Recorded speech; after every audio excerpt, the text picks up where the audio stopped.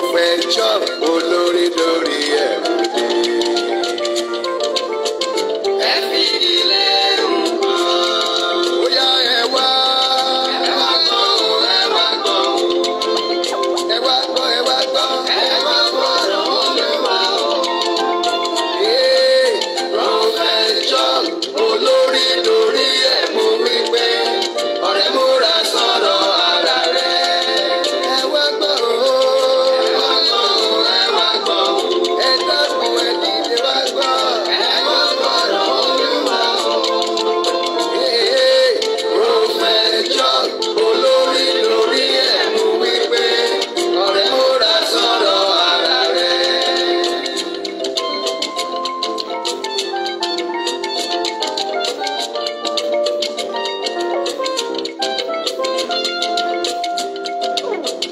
Olórí lórí ẹ̀mú o. Ayé agbára la wà yìí. Ìrẹ́jẹ ò sí nínú fọ́tò lọ́rọ̀ ayé jẹ́. Bó bá ṣe jòkó ló máa bára rẹ̀. Olórí lórí ẹ̀mú o. Ayé agbára la wà yìí. Ìrẹ́jẹ ò sí nínú fọ́tò lọ́rọ̀ ayé jẹ́. Bó bá ṣe jòkó ló máa bára rẹ̀.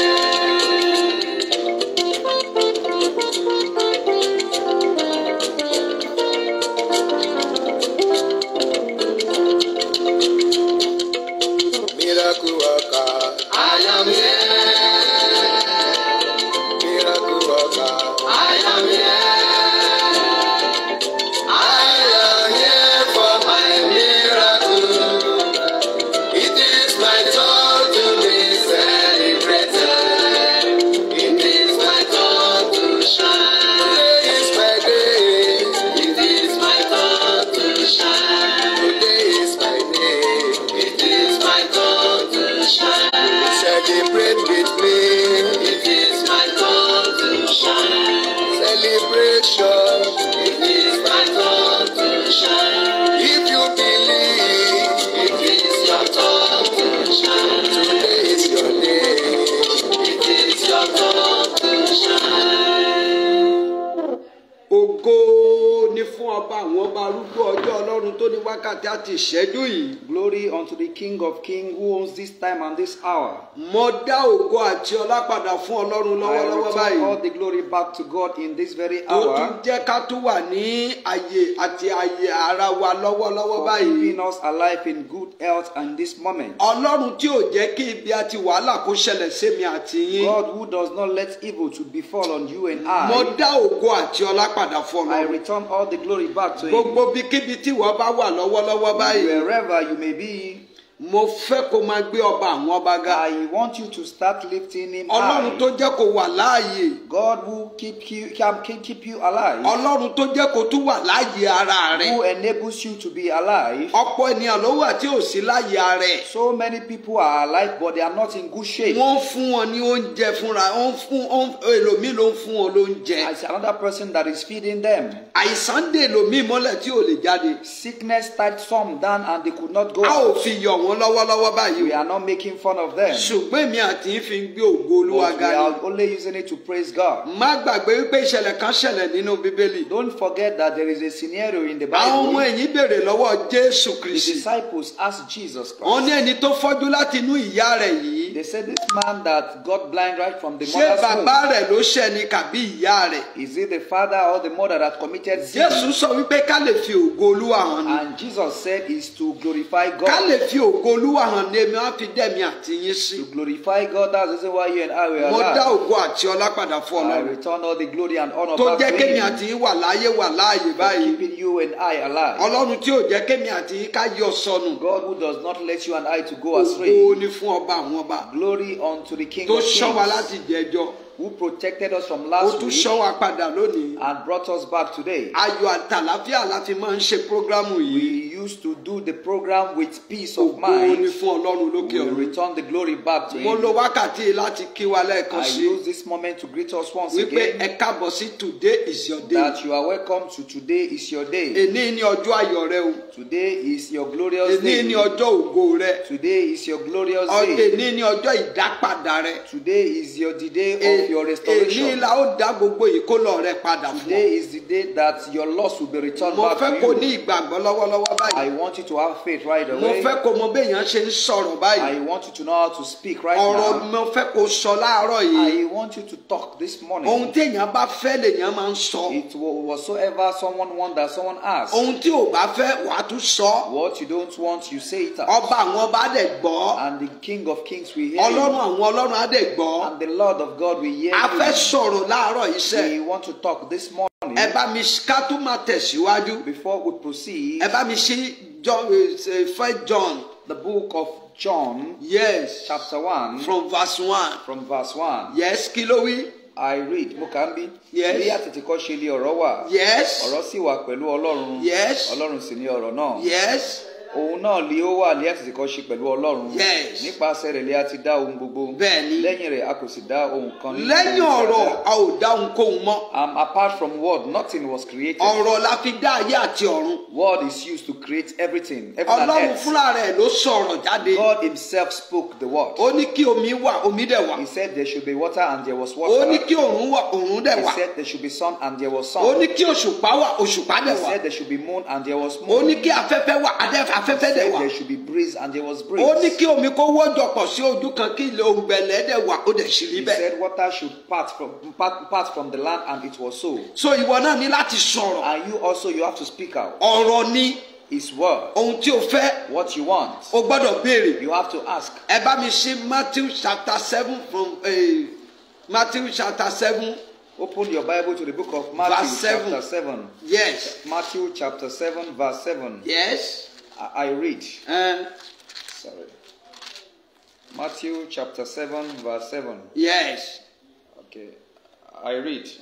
Béèrè. Béèrè. A ó sì fi fún yín. A ó sì fi fún rẹ. Wá kiri. Ó ní kó wá kiri. Ẹ̀yin yóò sì rí. Àwa yóò sì rí. Kọkùn. Ó ní kó A ó kankun. sì ṣí sílẹ̀ A ó fún sì yín. ṣí sílẹ̀ fún ọ. Praise the Lord. Ask and it shall be given. Yes. Seek and ye shall find. Yes. Knock and it shall be opened unto you. Yes. Praise the Lord. Hallelujah. Praise the Lord. Hallelujah. So a fẹ́ wọnú ọ̀rọ̀ lọ Now báyìí. we want to enter into the A word. ka wọn ọ̀rọ̀ wọn yìí láti jẹ́ kó mọ bí èèyàn ṣe ń We sọ̀rọ̀. read all these verses just to enable you to know how to speak. Nínú ìwé Yorùbá kan, In one of the Yoruba book, orí kìíní ẹsẹ̀ gbì. no verse, no chapter, Ó sọ wípé ẹnu ẹni ni ó fi kọ́ méje. it says that you use your mouth to ask for whatsoever you Ohun tí o want. bá fẹ́ ló máa béèrè. Whatsoever you want, you ask with your Ohun mouth. tí o fẹ́ ló máa béèrè. What you don't need, you ask. Say So with mo your fẹ́ kó mouth. sọ̀rọ̀ láàárọ̀ I yìí. want you to speak this Gbogbo morning. ibikíbi tó bá wà lọ́wọ́lọ́wọ́. Whatever you may be right Mo away, fẹ́ kí ìgbàgbọ́ rẹ rọ̀ mọ́ ìgbàgbọ́ I mi. want your faith to attach with my Mo fẹ́ kí faith. ìgbàgbọ́ rẹ ó rọ̀ mọ́ ìgbàgbọ́ I mi. want your faith to attach with A my fẹ́ faith. sọ̀rọ̀ lóríṣiríṣi. We want to say diversity. O gbọ́dọ̀ of things. béèrè lóríṣiríṣi. You have to ask.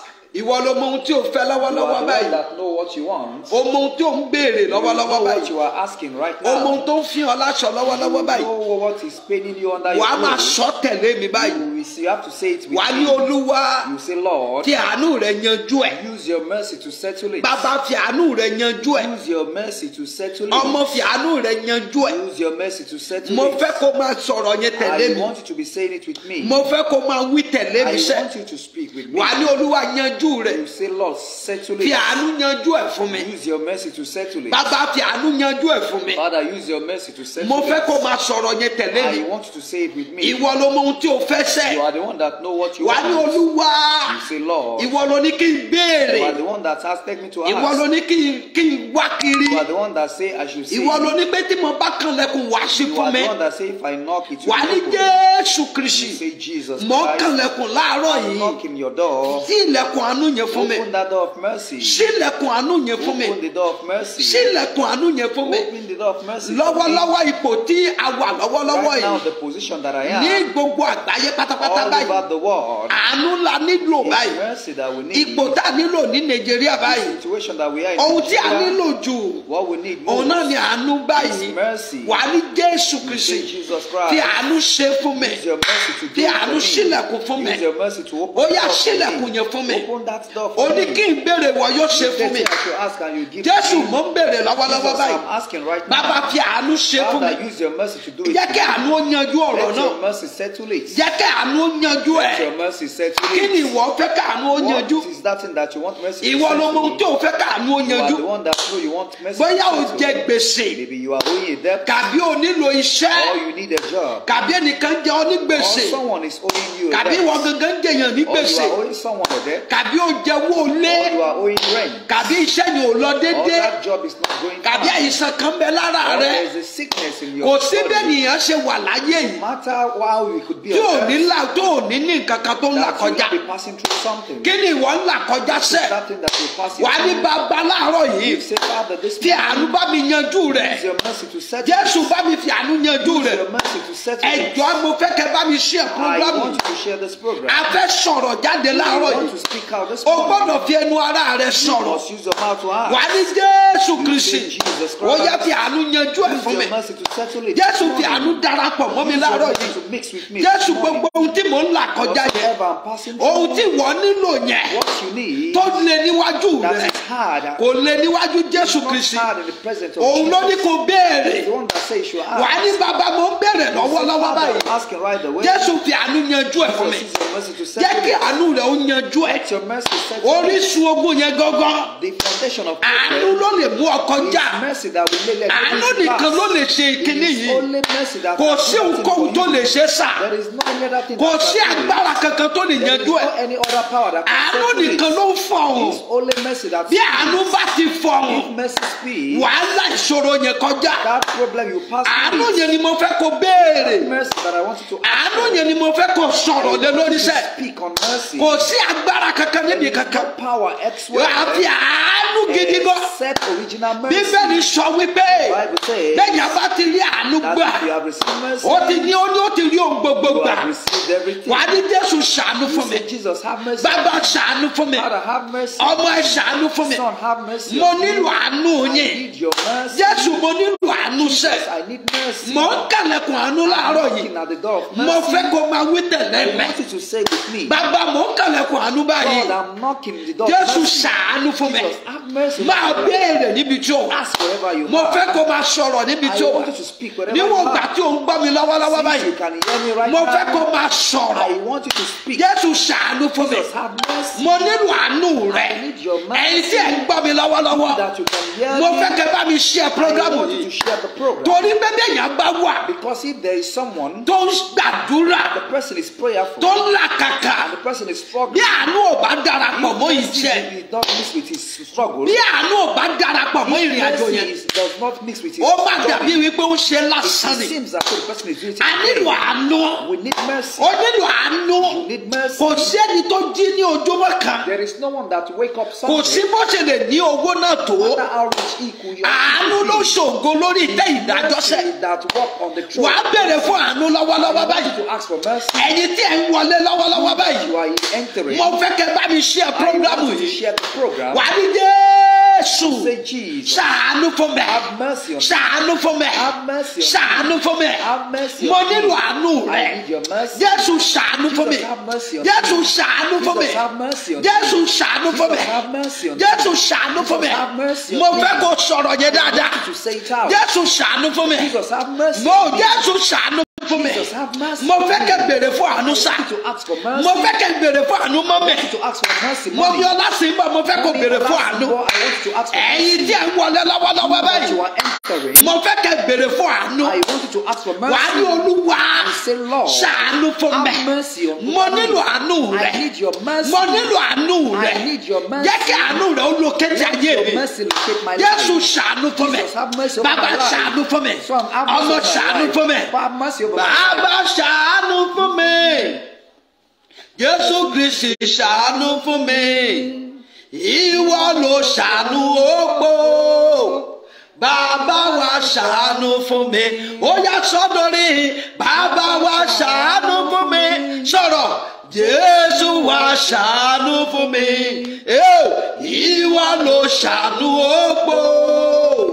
Bàbá wa ṣàánú fún mi. Bàbá wa ṣàánú mi. Sọ̀rọ̀. Jésù wa ṣàánú mi. Sọ wípé ìwọ ló ṣàánú opó.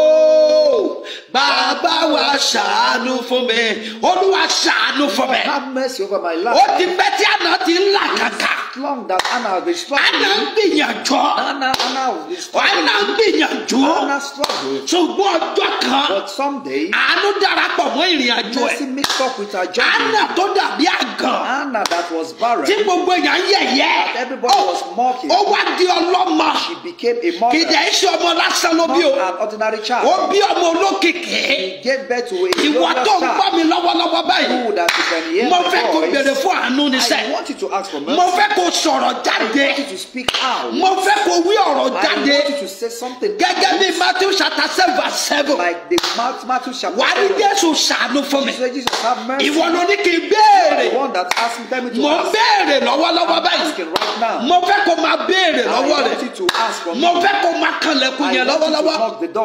Kanlẹ̀kùn yẹn ó máa ṣe fún Knock the ẹsẹ̀. door is going to open. Àní ó dá mi lójú ló kàn án. I'm very sure. Ọba àwọn ọba ní kó The kanlẹ̀kùn King yẹn. of Kings said, you should Wà á ní knock the Jésù door. ṣàánú fún mi. Jesus, have mercy Lórí on me. prógámù yìí ṣe. On this program, Jésù jẹ́ rí àánú Jesus, gbà. let me receive your Torí pé o mercy. tẹ̀ ní orí ọ̀fẹ́ tó ń wò mí lọ́wọ́lọ́wọ́ You have láti. the privilege to watch this Àánú program. dẹ̀ ti wá orí báyìí. Mercy have located Àti you. sílẹ̀kùn àánú The fún ọ door of báyìí. mercy is open to you. Mo fẹ́ kó máa ṣe àmì I yẹn báyìí. want you to say loud Àní torí pé o dẹ̀ ní orí ọ̀fẹ́. because you have the Tó grace. dẹ̀ ń gbá mi lọ́wọ́lọ́wọ́ You báyìí. can hear my voice. Àánú ti wá orí báyìí. Mercy locate your life. Àánú wá orí lọ́wọ́lọ́wọ́ Mercy báyìí. locate your life. Àánú ṣàwárí rẹ̀. Mercy locate you. Nínú kéjì tá a fi ọ sí The yẹn. cage that you are, Nínú ẹ̀wọ̀n tó wà yẹn. that prison that you are, Agbára tá a fi sọ ọmọlẹ̀ the lọ. power that is tying Àánú you tú down. ọ sílẹ̀ báyìí. Mercy set you free. Àánú tú ọ sílẹ̀ báyìí. Mercy set you free. Àánú gbọ́dọ̀ fọhùn lórí ayé You rẹ̀. must speak on your life. Àánú gbọ́dọ̀ fọhùn lórí ayé rẹ̀. You must speak on Ṣé your life. Pétérù ló ń bẹ nínú ẹ̀wọ̀n ni? Was it Peter and Paul and Silas? Yes, àwọn ló ń bẹ nínú ẹ̀wọ̀n. They were in prison, So àwọn kan wá dìde. and some people arrived, Wọ́n wá ń béèrè fún àánú fún wọn. and they were asking for mercy. for Bíbélì them. sọ wípé The Bible says ilẹ̀kùn náà dẹ̀ ṣí. that the door opened. Ó ṣí ní. It opened, Wọn ò dẹ̀ mọ ẹni tó ṣí. and they did not know who Torí opened pé the àánú door. lọ ṣílẹ̀kùn fún ọ. But Àánú ló lọ ṣílẹ̀kùn His fún ọ. mercy that opened the door. for Àánú them. ṣílẹ̀kùn yẹn fún ọ. His mercy that opened the door. for Áńgẹ́lì them. kan ni àánú jẹ́ o. My angel, mercy is an angel. Ìránṣẹ́ kan ni àánú jẹ́ sá. Mercy is an angel. Ẹ̀yin mọ́mí ìránṣẹ́ kan ni àánú jẹ́ sẹ́. My mommy is mercy that Àánú opened the yẹn door. tá à ń sọ̀rọ̀ nípa That rẹ̀. mercy that we are talking about. Áńgẹ́lì kan ni ẹ gbọ́dọ̀ rán Is níṣẹ́. an angel. You must send Kò him sí an ẹni angel. tí ò ní áńgẹ́lì There ní is no lọ́dọ̀. one that does not have the Gbogbo wa angel. pátá nínú ayé All yìí. of us on earth, A ní àwọn áńgẹ́lì kan ti wà. there is an angel that Wípé kó máa ṣọ́ wa. They should watch on us. Àánú yẹn gbọ́dọ̀ tú ọ That sílẹ̀. mercy must set you free. Wà á ní mo gbàdúrà fún You ọ̀sẹ̀. say, I pray this Mo morning. sọ̀rọ̀ yìí jáde sínú I ayé rẹ̀. speak this into your life. Ìwọ tó rí àmì ṣe lọ́wọ́lọ́wọ́. You that you can say loud Tó dẹ̀ rí amen. prógrámù yìí ṣí That ẹ̀. you can share the program. Ní 21 times. 21 times. Gbọ́ àánú tó ṣọ̀wọ́n Them scarce nínú mercy ìran rẹ̀. in your generation. Lónìí ó bẹ̀rẹ̀ sí ní wá orí. Today it locates you. Àánú wá orí báyìí. Today it locates you. Àánú wá orí báyìí. Today it locates you. Àánú wá orí báyìí. Today it locates you. Ìwọ tó ń gbọ́ mi lọ́wọ́lọ́wọ́. You that you can hear my Àní o voice. ti rí àánú You gbà. have seen the mercy. O ti rí àánú gbà. You have received the mercy. O ti rí àánú gbà. You have received the Wà á ní mercy. Jésù You say, Kristi. Jesus, Ṣàánú fún mi. have mercy on me. Ṣàánú fún mi. Have mercy on me. Arákùnrin yẹn That man, ó ń pariwo. he cried. Ó ní Jésù He said, Jesus, ṣàánú fún mi. have mercy on me. Ó ń pariwo. He was Ó shouting. ní Jésù. He said, Jesus, Ó ní ṣàánú fún mi. have mercy on me. Jésù dẹ̀ gbọ́hùn ẹ̀. And Jesus heard the Ó dẹ̀ voice ṣàánú fún and have mercy on his ìwọ life. náà lọ́wọ́lọ́wọ́ báyìí. Ṣùgbọ́n láàrin ọ̀gànjọ́, Láàárín ọ̀gànjọ́ ibo ni. Acts chapter 16 verse 25. Yes. Ṣùgbọ́n láàrin ọ̀gànjọ́, Láàárín ọ̀gànjọ́. Paul òun Sílà ń gbàdúrà Sábọ́ọ̀lù àti kíni. àti Sílà. Wọ́n gbàdúrà. Wọ́n sì ń kọrin ìyìn sí Wọ́n sì ń Ọlọ́run. kọrin ìyìn sí Àwọn Olúwa. ará túbú sì ń retí sí ń tẹ́tí sí wọn. Yes. ṣùgbọ́n lójijì lójijì ìṣẹ̀lẹ̀ ńlá sì ṣẹ̀ ìṣẹ̀lẹ̀ ńlá sì ṣẹ̀ tó bẹ́ẹ̀ tí ìpìlẹ̀ ilẹ̀ túbú náà mì tìtì ó mì tìtìtì lọ́gán gbogbo ilẹ̀kùn ó ṣí lọ́gán Gbogbo ilẹ̀kùn sì gbọ́ ṣí. lọ́gán tí ó gbogbo dé wọn sì tú sílẹ̀. olórin ẹni lọ́gán tí ó dé The musician say immediately lẹ́sẹ̀kẹsẹ̀ lọ́gán tí ó dé immediately as he arrives lọ́gán tí ó dé as he arrives lẹ́sẹ̀kẹsẹ̀ lọ́gán tí ó dé as he arrives lọ́gán tí ó dé o as he arrives olùgbàlà Savior, ayé rẹ̀ dára your life is bí beautiful. Jésù bá dé sínú If ayé rẹ̀ Jesus entered into bí your àwọn life, áńgẹ́lì àánú yẹn bá fítì sí if ẹ that merciful angel tó bá bẹ̀ ẹ́ wò lọ́wọ́lọ́wọ́ báyìí pay you a visit, wàá dàgbà pé wàhálà you will 20 years forget your 20 years problem. o wàá gbàgbé òṣì 20 You years forget 20 years poverty. wàá bèrè fún àánú báyìí You ask for mercy right wọ́n wà now. nínú túbú They were in prison. wọ́n dẹ̀ bèrè fún àánú They were asking for mercy. bíbélì sọ wípé Bible says túbú náà dẹ̀ mì tìtì that it shake gbogbo àwọn tá a fi dè é wọn all the bondage that lẹ̀kùn tó wà was ní títì used, the door that was shut, ó dẹ̀ ṣí and it opened. níbi tí wọ́n náà bá wà báyìí Wherever you are, gbogbo ohun tí a fi dè ọ́ all the bondage that is wàá máa sọ fún Ọlọ́run you tell God, bàbá fi àánú tú mi oh sílẹ̀ Lord, set me free. ìdè tá a fi dè mẹ́ Every bondage tí ò jẹ́ kí n tẹ̀síwájú that does not let me to wàá ní proceed, Olúwa you say, Lord, jẹ́ kí àánú rẹ̀ ó tú mi sílẹ̀ let your mercy set me free. jẹ́ kí àánú rẹ̀ ó tú mi Let sílẹ̀ your mercy set me mo free. fẹ́ kó béèrè fún àánú I want you to ask for mercy. mo fẹ́ kẹ̀dẹ̀ bá mi ṣe I programu want you to yìí share the problem. torí pé èyí tí ẹ ń wò mí ẹ ò ní yé báyìí Because you that you are watching, you ẹ are, ti you wọ are many. 300 plus You are báyìí more than 300. bẹ́ẹ̀ ni mo fẹ́ kẹ́ bá mi ṣe ẹ I báyìí want you to share the program. mo fẹ́ kó ṣe kó béèrè fún I àánú want you to ask for mercy. wà ní Olúwa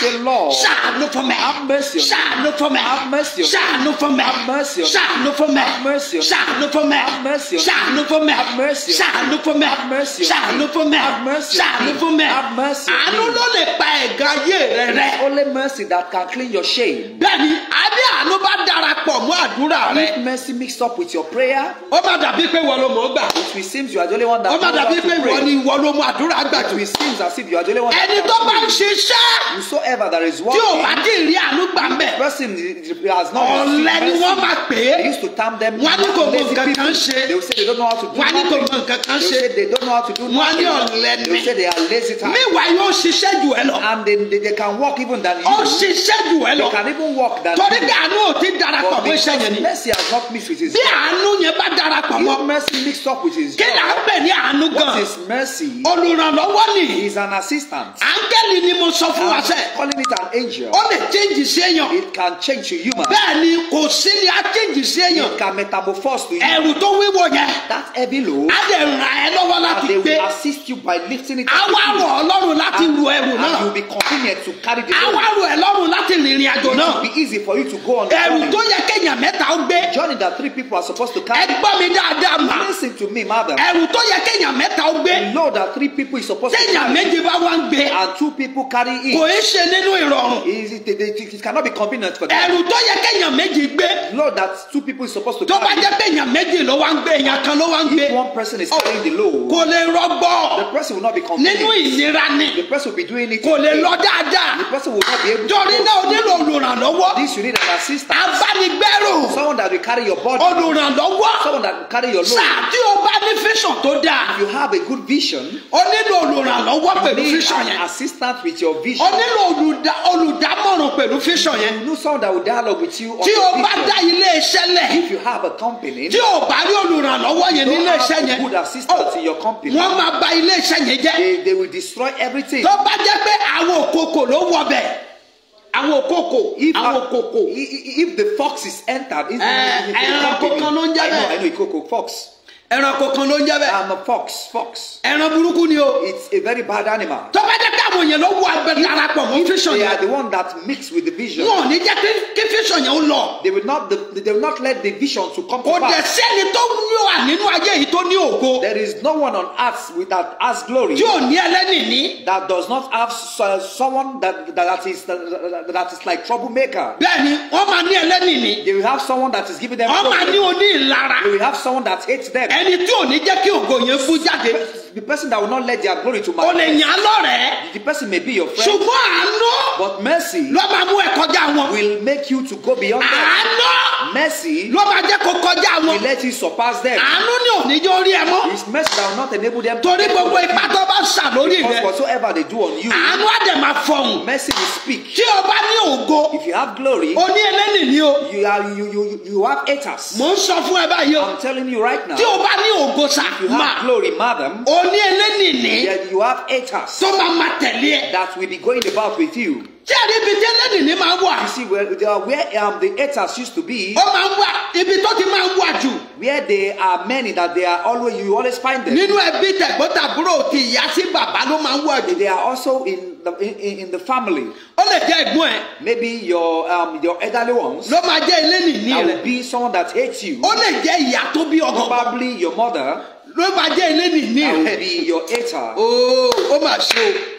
Ìrírí ni mo fi ń sọ̀rọ̀ yìí o. I'm saying this from Ohun experience. tí ọba àwọn bá ń sọ fún mi ni o. That is what God of God is telling Àṣírí me. ńlá ni mò ń tún fún yín o. I'm revealing a big secret. Láti ọjọ́ Sunday ni mo ti wà lórí òkè. I've been on the mountain since on Mo ṣẹ̀ ń Sunday. dé láàárọ̀ yìí ni. I'm just coming back right now. Ọ̀rọ̀ pẹ̀lú àṣírí ni mò ń sọ I'm fún yín. saying this out with secret. Agbára tó su ọmọ The lẹ̀ṣẹ̀. power that tied you down. Àánú nìkan ló lè tú ọ sílẹ̀. Only mercy that can set Bí you o free. dẹ̀ ṣe ń gbọ́ mi lọ́wọ́lọ́wọ́ You are báyìí. hearing me right now. Àánú tú ọ sílẹ̀ báyìí. Mercy set you free. Àánú tú ọ sílẹ̀. Mercy set you free. Àánú mú ọ kọjá wọn. Mercy make you surpass Àánú mú ọ them. borí wọn. Mercy make you overcome Àánú them. nìkan ló máa mú ẹ kọjá wọn. Only mercy that will let you Gbogbo àwọn tó surpass ti them. kọjá èmi àti Those ìwọ. people that have passed you and Tó o bá ṣe àmì dáadáa. can scream a louder Tó ṣe amen. prógrámù yìí. Can share the program. Ẹni tó ti kọjá ọ̀rá. Person that have passed you. Lónìí a bá wọn. Today you meet them. A bá wọn. You meet them. A kọjá You wọn. pass them. A bá wọn. We meet them. A kọjá wọn. Pass them. Àní a bá wọn. We meet them. A kọjá wọn. Pass them. Àwọn tó ti lówó jù ẹ lọ. People that are richer than you are. Ẹni tó ti lọ jù èmi náà Someone lọ. that has gone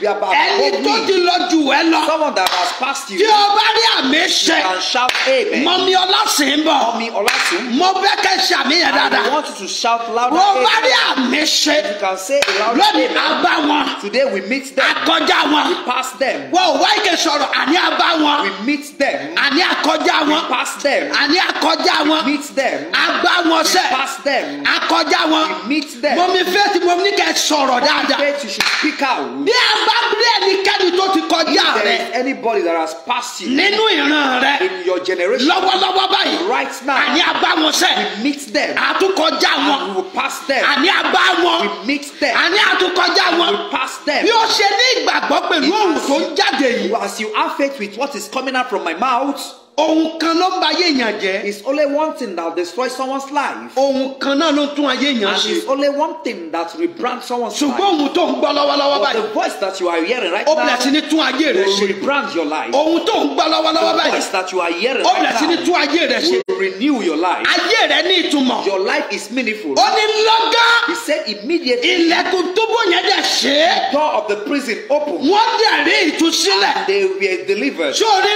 lọ́gán. Immediately, Tí ọba àwọn bàbá bẹ́ẹ̀ nálejò. if God of God pay you a visit, Lọ́gán. immediately Tí áńgẹ́lì yẹn bá wọlé the tọ̀. angel entered. Wàá dẹ̀ gbàgbé ìrìn àjò 30 You will years. forget 30 years struggling. Bẹ́ẹ̀ ni wàá gbàgbé ẹ̀ láàrin ọjọ́ You méjì. will forget about it within 2 days. Ó ẹ̀ ní gbàgbọ́. You don't have faith. Ó dàbí pé àwọn èèyàn yóò ní It seems gbàgbọ́. these people don't have faith. Mo fẹ́ kẹ́ ṣe àmì yẹn dáadáa. I want you to say a reasonable Ẹjọ́ ẹ bá mi ṣe prógrámù I yìí. want you to share the program. Mo fẹ́ kí gbogbo èèyàn rí I prógrámù want yìí sẹ́. everyone to see the Mo fẹ́ program. kí prógrámù yìí ó rìn I gan. want this program to go Mo fẹ́ far. rí kọ́mẹ́ǹtì tó pọ̀ I gan. want to see so many comments. Gbọ́! Listen. Lọ́gán! Immediately Olúwa bá ọ̀nà àlejò lónìí. meet you as a visitor. Lọ́gán! Immediately Ìṣòro rẹ parẹ́ lónìí. your problem is erased today. Lọ́gán! Immediately Ayé rẹ ní ìtumọ̀ your lónìí. life is meaningful. Lọ́gán! Immediately Ìrìn àjò ayé rẹ sunwọ̀n lónìí. this journey of your life is settled. Kí láti sọ sínú ayé rẹ? What has been thrown in your life? Ayé máa ń fi ọ̀rọ̀ sí èèyàn. People use word to cause someone. Ọ̀rọ̀ ni wọ́n fi ń ba tí èèyàn They jẹ́sẹ̀. use word to spoil someone's life. Wáyé kìí ṣe gbàgbọ́ bẹ́ẹ̀ sá. Yes, I have faith. Ẹ gbàgbọ́ bẹ́ẹ̀. Yes, I have faith. Ẹ gbàgbọ́. Yes, I have Bí ẹ ṣe ní ìgbàgbọ́ As yẹn. you have faith right now, Ọ̀rọ̀ tó ba ayé rẹ jẹ́. the word that destroy your Ọ̀rọ̀ life, tó jáde sá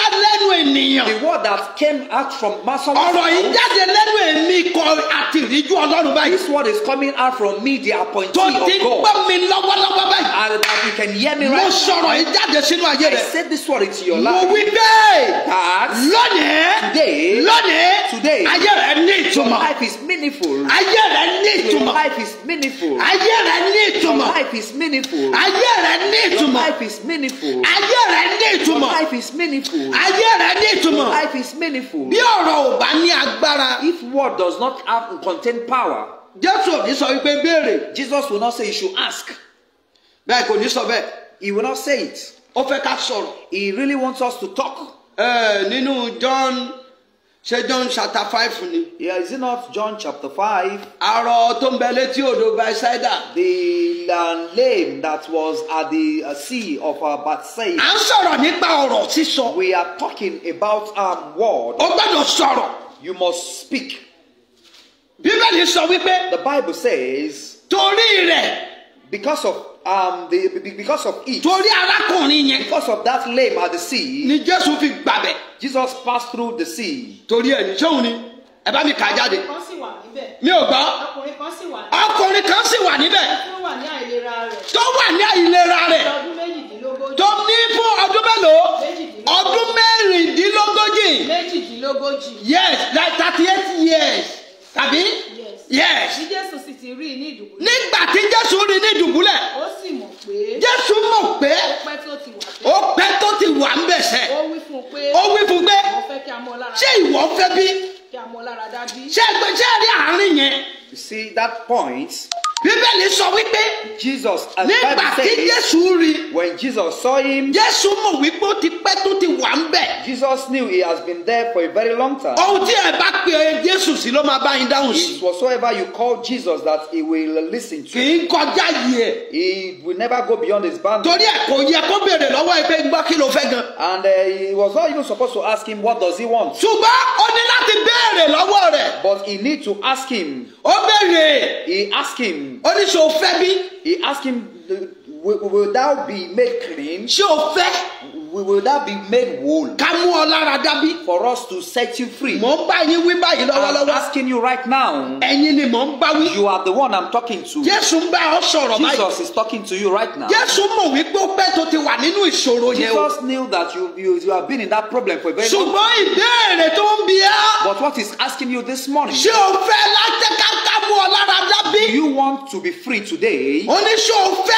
He's asking you this morning. Arákùnrin yẹn ní yes. The man said yes. Ó ní mo fẹ́. He said he really wants to be Adẹ̀mú free. lára dá. And he was made whole. Torí pé ìwọ náà fẹ́. Because you want to be free, Lọ́wọ́lọ́wọ́ báyìí. right now, Ìṣòro rẹ̀ dópin. your problem comes to an end. Àjàgà ayé rẹ̀ parẹ́. The problem of your life is Torí erased. pé ìwọ náà fẹ́ ìmúláradá báyìí. You want to be free. Ọwọ́ ìwòsàn wọlé ayé Kind rẹ̀. of healing entered into your life. Agbára ìwòsàn bàlẹ̀ rẹ̀. Power of healing follows Torí you. pé ìwọ náà fẹ́. Because you want to be free. Àti béèrè lọ́wọ́ They rẹ̀. have asked from you Ó jẹ́ ti dáhùn. and you have answered. Gba ìtúsílẹ̀. Be set free Lórí ohun tó ń dojúkọ yẹn. over what you are facing. Lórí ìṣòro tó wà Over yẹn. that problem that you Àní are mo gba tackling. ìtúsílẹ̀. Free. Ọwọ́ ìwòsàn. The hand of Ọwọ́ ìtúsílẹ̀. the hand of deliverance. Lọ́wọ́lọ́wọ́ báyìí. Right now, Ọwọ́ orí. locate you. Ọwọ́ orí. Locate you. Ọwọ́ ọ̀sán. Heal you. Àánú wá orí. Let mercy Ó ní locate you. ìfọkànbalẹ̀ láti ṣe é You lọ. have peaceful mind right from now. Torí pé o fẹ́. Because you want to be free. O fẹ́. You really want to be free. O fẹ́. You want to be free. O sọ̀rọ̀. You speak out. Wọ orí ànúgbà You lónìí. receive mercy today. Àní orí ànúgbà You lónìí. receive mercy today. Àánú wọlé rẹ lónìí. Mercy enter into your life. Arákùnrin kan bẹ nínú Bíbélì. There is a man in the Bible. Ó kúrú gan.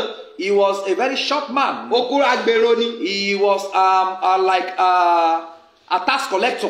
Ó dàbí pé agbèrò ọ̀hún gan ti wà ti pẹ́ o. It has been long that the tax collector have been in existence. Wàhálà ọ̀hún gan ti wà ti pẹ́ o. A problem has been for a very long time. Agbèrò ni Bíbélì pè. But Bible call him a tax collector. Sákéwù kọ́ lorúkọ ẹ̀. His name was Zacchaeus. Zacchaeus. Olórí àwọn agbèrò. He was the head of the tax collector. Alọ́nilọ́wọ́ gbà. They call him the snatcher. Ó fẹ́ rí Jésù. 19. He wants to see Jesus. Ó gbìyànjú ó fẹ́ rí Jésù. He tried. He wants to see Jesus. Jésù wá rí ìlàkàkà rẹ̀. And Jesus noticed his struggle. Sákéwù dẹ̀ rí àánú gbà. And Zacchaeus received the mercy. àwọn tó ń tẹ̀lé Jésù gan ò rí àánú tó rí Those gbà. that were following Jesus did not even Bẹ́ẹ̀ni. receive that kind of mercy. mo wà sọ pé Jésù ò tó wọlé lòmí jẹun lẹ́yìn yẹn I knew mọ́ tàbí. after that Jesus did not, Bible did not say that Jesus entered into another man's house and àánú tó rí gbà yẹn the mercy that he received. àwọn tó ga Those people that are tó ń tall, tẹ̀lé Jésù that were following Jesus, wọn ò rírú ẹ̀ gbà. they did not receive such. lónìí Today, torí pé ò ń gbọ́ mi because you can hear me, ìgbàlá wọlé rẹ. salvation entered into your house. àní lónìí Today, ẹ bá mi kà á jáde ibo ni.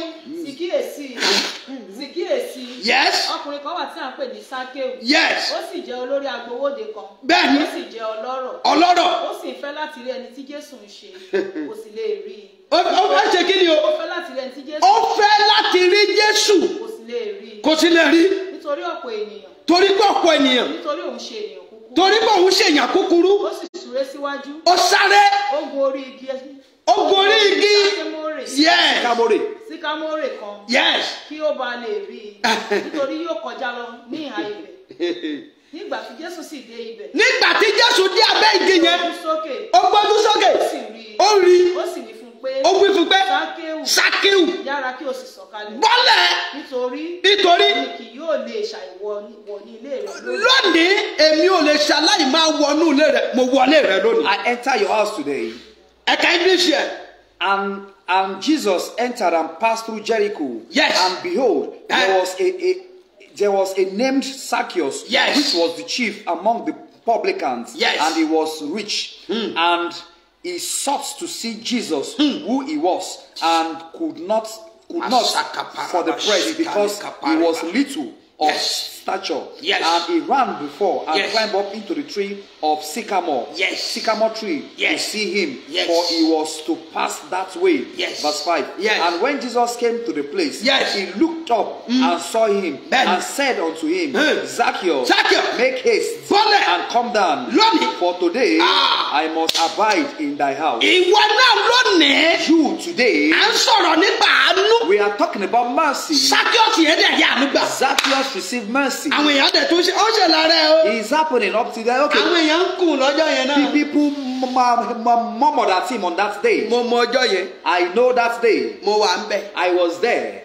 ṣé wọn náà bìlífù pé mo wà ń bẹ̀. Do you believe I was there? wọ́n ń kùn People murmured wípé eléyìí ó rárá lásán lásán. this short rich man. eléyìí ẹlẹ́ṣẹ̀. Why would Jesus enter into this sinner's house? kí Tinubu wá wọnú ilé mi wá jẹun. If Tinubu enter into my house and eat, ṣé mo gbọ́ ọ̀pọ̀lọpọ̀ èèyàn ló máa kùn. you know many people will murmur. ìwọ gan wàá kùn. You also you will murmur.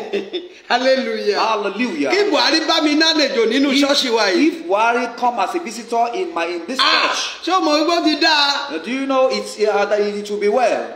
bẹ́ẹ̀ ló ṣe rí. That is how it is. Sákẹ́wò dẹ̀ rí àánú gbà Sákẹ́ọ̀sì. Zacchaeus received mercy on that ó rí day. àánú gbà lọ́jọ́ He náà. received mercy on that mo day. lo wákàtí yẹn fi gbàdúrà fún ìwọ náà. This moment to pray for àánú you. tó ṣọ̀wọ́n The mercy that is not common, tí ò ń là kàkà fún. that you have been struggling. lónìí ó tẹ̀ ẹ́ lọ́wọ́. Today you receive it. ó tẹ̀ ẹ́ lọ́wọ́. Today you receive it. ó tẹ̀ ẹ́ lọ́wọ́. You receive it. ó tẹ̀ ẹ́ lọ́wọ́. You receive it. ó wá orí. Locate. ó wá ọkàn. Locate. àánú wá orí. Mercy locate. àánú tẹ̀ ẹ́ lọ́wọ́. Mercy receive. àánú wá ọkàn. It's located. àánú wá orí. It's located. àánú wá ọkàn. It's located. àánú tẹ̀ ẹ́ rí. It's located. àánú wá orí. It's located. lọ́wọ́lọ́wọ́ báyìí. Today, right now. àánú wá orí. Mercy locate you. àánú ṣàwárí rẹ̀. Mercy locate you. à ń sọ̀rọ̀ nípa àánú. We are talking about mercy.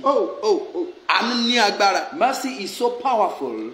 àánú ní agbára. Mercy is so powerful. mo ti mú èèyàn lọ sí orí òkè rí. I took someone to the mountain. èmi àti àwọn ọ̀gá mi kan. I and some other pastors. ó fẹ́ travel out. The person wanted to go abroad. torí ẹ̀ la fi lọ sí orí òkè o. We went to the mountain because of orí him. òkè Ìkòyí. We went to Ikoyi mountain. ìgbà yẹn a máa ń pè bí kan bẹ́ẹ̀ ní Deborah orí òkè Deborah Aimote. We used to call a place the mountain of the Deborah High Mountain. a máa ń fi ọwọ́ gùn ni a máa ń rá gùn ni. We used to climb it by crawling. nígbà yẹn lọ́hùn. It was, I'm talking about long time a jọ lọ sórí òkè yẹn We máa went to the sà. mountain then. torí ẹ̀ la fi lọ o. We went there because of the person. a ní ká gbàwẹ̀. We said we should fast. ṣé mo rí bẹ́ẹ̀ òun gangan ló yẹ kó dẹ̀ gbàwẹ̀ jù. He was the person that is supposed to fast most. kò gbàwẹ̀ kankan. He did not fast at all. 12 gan ló ń gbé 12 gan tipátipá ni. He could not even fast up to 12 a ní p.m. kò gbàwẹ̀. We say, oh, try and fast. oúnjẹ ló ń jẹun tiẹ̀. He's just eating. ṣẹ́dẹ̀ mọ́ pé ìgbà tí a sọ̀kalẹ̀. Yeah, when we came down from the mountain,